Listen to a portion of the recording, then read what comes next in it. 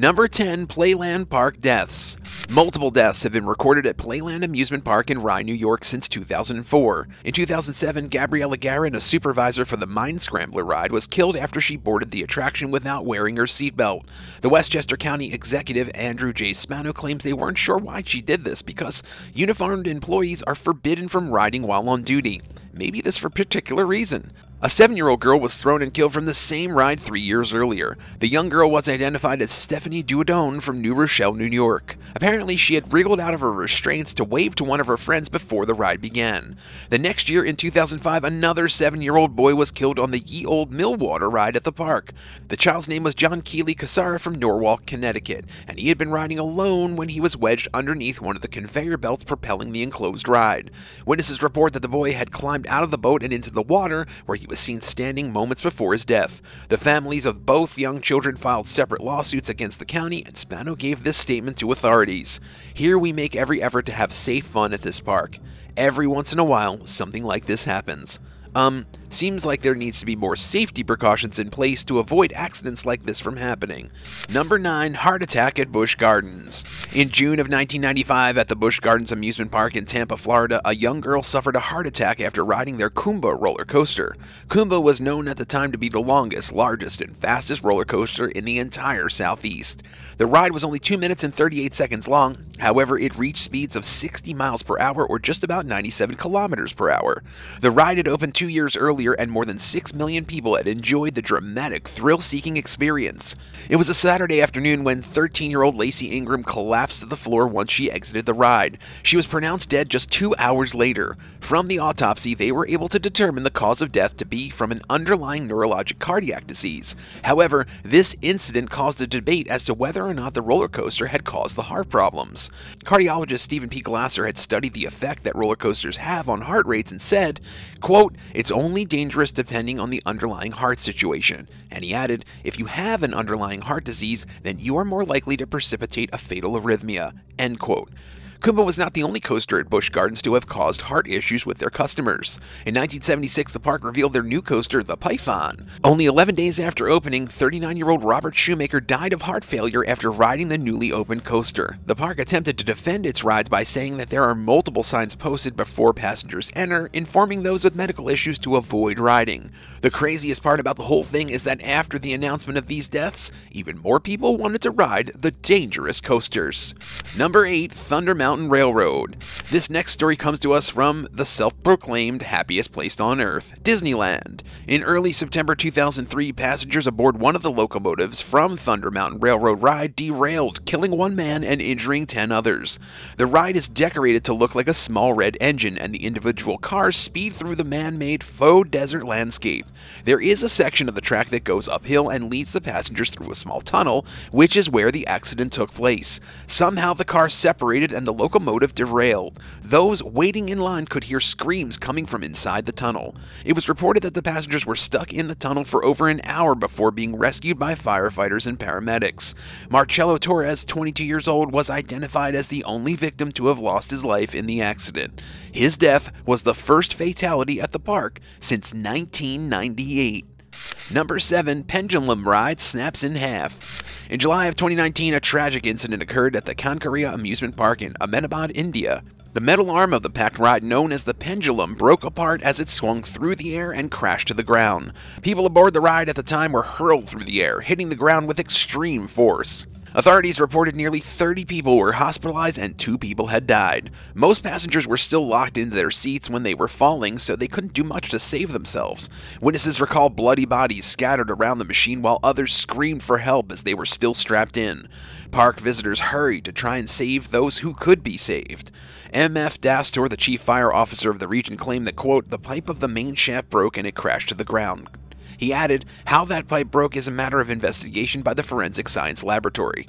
2 of the people that lost their lives have been identified as 24-year-old Manali Rajvadi and 22-year-old Mohammed Zaid Momin. The father and son duo who own the pendulum attraction, Ghanshyam Patel and Bhavash Patel, both claim that multiple safety checks had been performed over the last 4 years, and they continue to receive clearance from authorities regarding the ride's safety. Whether it was a freak accident or something else, it was an extremely traumatic event for everyone. Number 6. Haunted Mine Drop. On September 5, 2021, 6-year-old Wangel Estefanos visited Colorado's Glenwood Caverns Adventure Park with her family. Altogether, they boarded a ride called the Haunted Mine Drop. The ride is a 110-foot free-fall drop, which is also about 34 meters, down a pitch-black shaft. Once the ride had finished, the girl's uncle looked over to see if Wangel had enjoyed herself, and to his horror, she was no longer in the seat.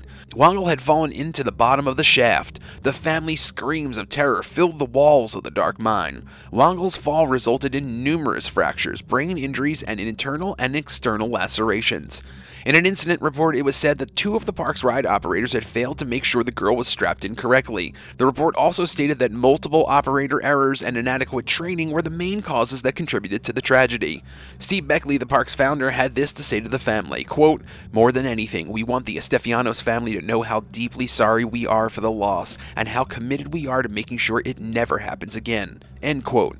The family filed a wrongful death lawsuit against the park in October 2021. Unfortunately, to the family's dismay, District Attorney Jefferson Chaney made this statement following the lawsuit, quote, "The Office of the District Attorney cannot prove beyond a reasonable doubt that any one person or entity acted with criminal negligence or was criminally reckless beyond a reasonable doubt." Number 5. Death at Six Flags. In July 2013 in Arlington, Texas, a woman fell 75 feet or 23 meters to her death after being ejected from her seat while riding the Texas Giant at Six Flags.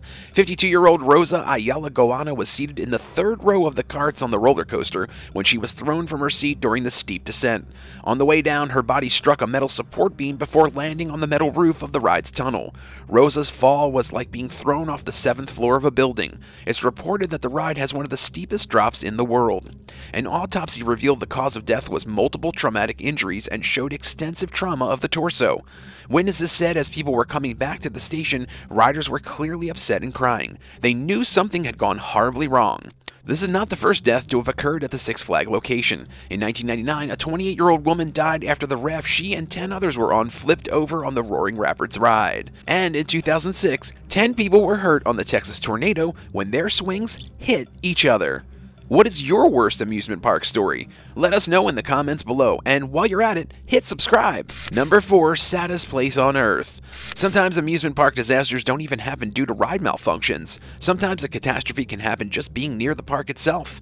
In June 2016, Matt and Melissa Graves took their 2-year-old son Lane to the happiest place on Earth, aka Disney World. But it was the furthest thing from happy when their son was tragically pulled into a lagoon near the entrance of the park by an alligator.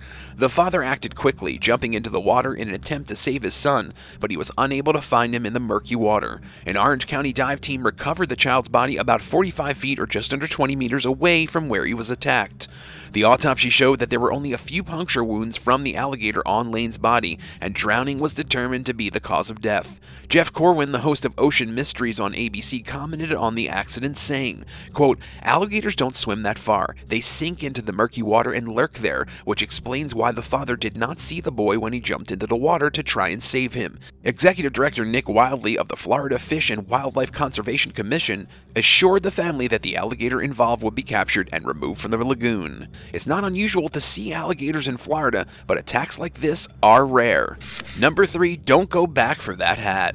In September 1998 at California's Great America Amusement Park, 25-year-old Hector Mendoza was killed when he was struck by a passenger aboard the Top Gun roller coaster.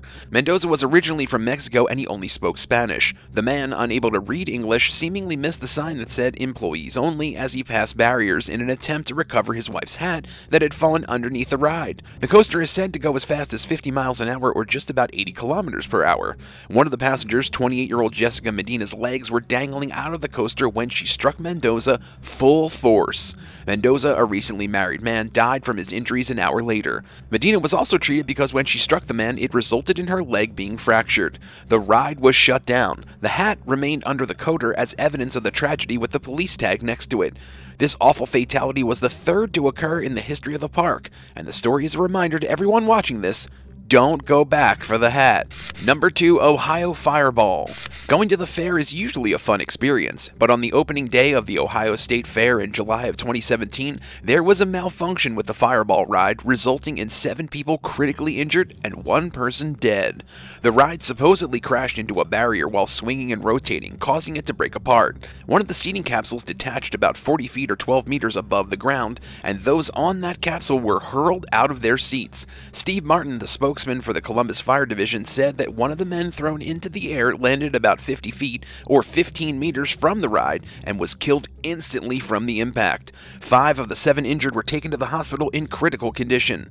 The Fireball ride was advertised as an aggressive thrill ride and would swing high into the air while rotating 13 times per minute. Michael Vardarella, the chief inspector for the Ohio Department of Agriculture, said that the ride had been inspected 3 or 4 times before the fair opened. He insisted that the inspections were not rushed and said, quote, "We take this job very seriously, and when we have an accident like this, it hits us really hard." Another dark detail about the event was that Vardarella had claimed that 4 other rides at the fair had not been granted the required permission because they failed mechanical tests. Governor John Kasich has ordered a full investigation into the matter and shut down all other fair rides awaiting urgent safety checks. Number 1, Fall from Roller Coaster. In March 2022, 14-year-old Tyree Sampson slipped out of the towering free-fall ride at Icon Orlando, Florida, plummeting 430 feet or just about 130 meters to his death. Sampson, who was over 6 feet tall or just under 2 meters and weighed close to 340 pounds or just under 150 kilograms, had traveled from Missouri to Orlando with his friend for a vacation. Little did they know, one of them wouldn't make it out of the park alive. The ride itself is the world's tallest freestanding drop tower and reaches speeds of 75 miles per hour or just about 120 kilometers per hour.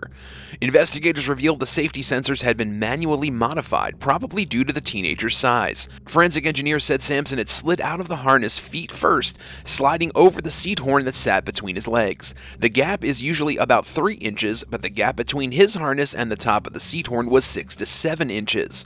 The ride's operation manual said the maximum weight of riders was 286 pounds, or just about 130 kilograms, so clearly Sampson was too big. The lawyers of the boy's devastated parents said they were likely to bring legal action. Thanks for watching. Would you rather get barfed on while riding a roller coaster or have a loose harness? Let us know in the comments below and don't forget to subscribe. See you next time on The Bad Badger.